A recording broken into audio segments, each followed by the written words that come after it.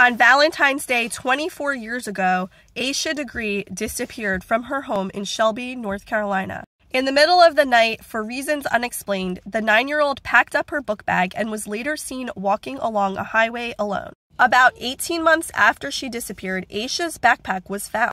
It was found about 25 miles away in the opposite direction of the way witnesses said she was walking on the highway. One of the items found in the bag was this New Kids on the Block nightshirt that did not belong to Asha. Also inside the bag was this Dr. Seuss book. It had a stamp inside for Falston Elementary, where Degree did attend school, but apparently the book hadn't been checked out to her.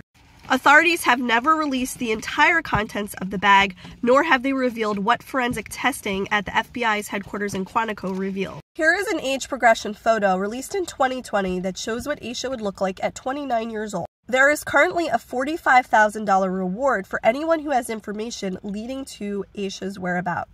If you know anything that might help in her case, please contact the FBI in Charlotte at 704-672-6100, and let's hope Asha comes home soon.